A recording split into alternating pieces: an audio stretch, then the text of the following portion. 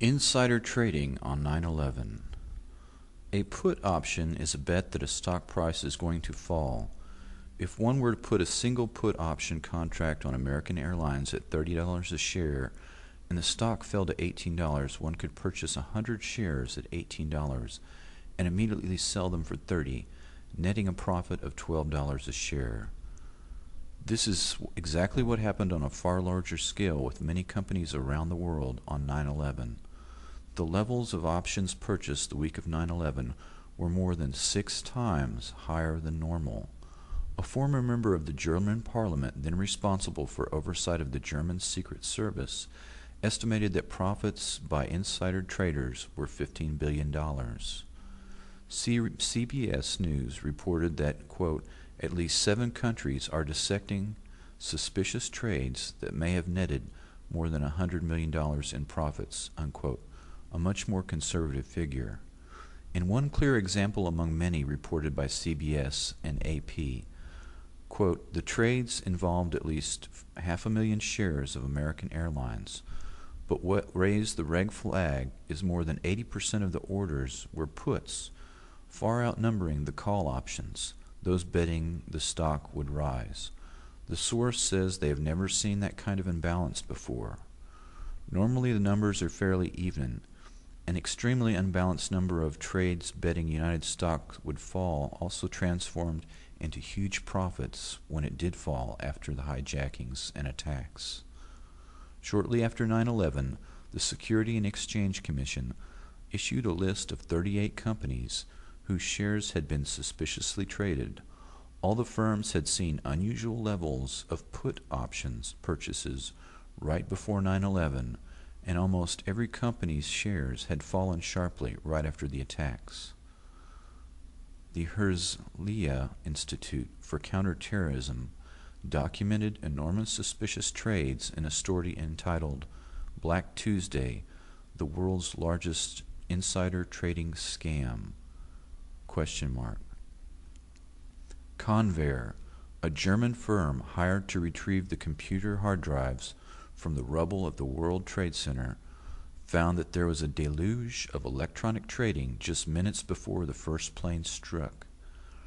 Richard Wagner, a data retrieval expert, estimated that more than $100 million in illegal transactions appeared to have rushed through the World Trade Center computers before and during the disaster. The Wall Street Journal reported that there was an unusually high volume in the purchase of 5-year Treasury notes just before the attacks, including one $5 billion trade. T-bills are used as a safe haven for investors when the markets are in trouble, and T-bill prices rose immediately after the attacks. Deutsche Bank, Alex Brown, is the American investment banking arm of the German giant Deutsche Bank, and was used to purchase some of these options. One of the anonymous trades has left a $2.5 million prize unclaimed. The firm used to place the put options on United Airlines stock was managed until 1998 by the man who is now the number 3 executive director position at the CIA. A.B. Buzzy Krongard became vice chairman of Bankers Trust when the two firms merged, and his new position was to oversee private client relationships.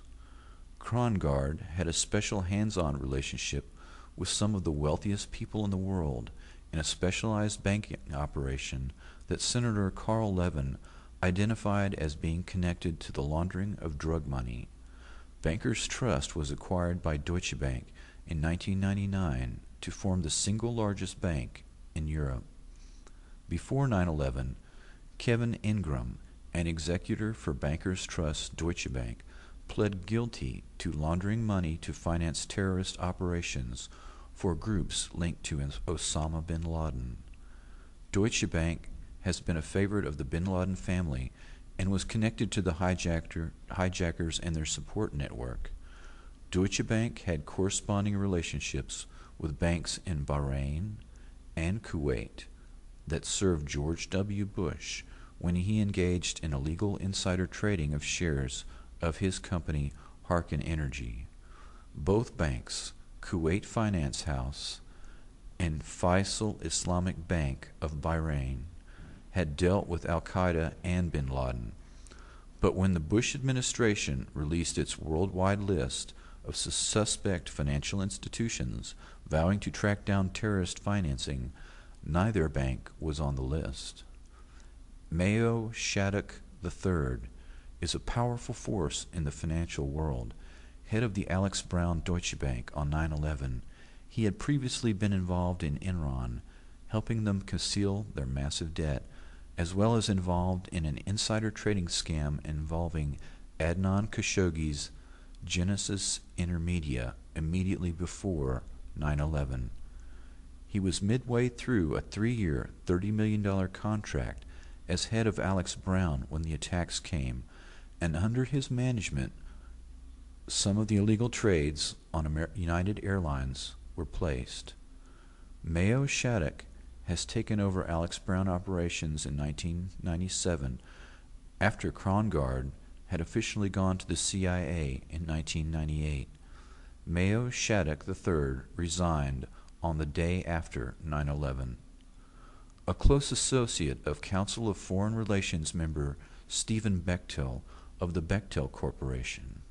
Shattuck is now the CEO of Constellation Energy Group, one of the firms that participated in Vice President Dick Cheney's Energy Task Force. Alex Brown refinanced the Carlyle Group when it purchased United Defense Technologies in 2000. Their relationship with the Bush family business, Carlyle, goes back 7 decades to George W. Bush's grandfather, Prescott Bush, and Brown Brothers Harriman. 9 agencies, SEC, New York Stock Exchange, Congressional Budget Office, Department of Justice, FBI, Secret Service, CIA, Treasury, and NSA opened investigations into insider trading immediately after 9/11 based on obvious evidence that they initially admitted. Not one of these agencies has to this day divulged any information to the public. The logic of insider trading on 9/11 was made clear by the Pentagon when it announced plans for a futures market on terrorist attacks called the Policy Analysis Market. The official program is predicated on the admission that people with advanced knowledge of terrorist attacks would always seek to capitalize on that knowledge.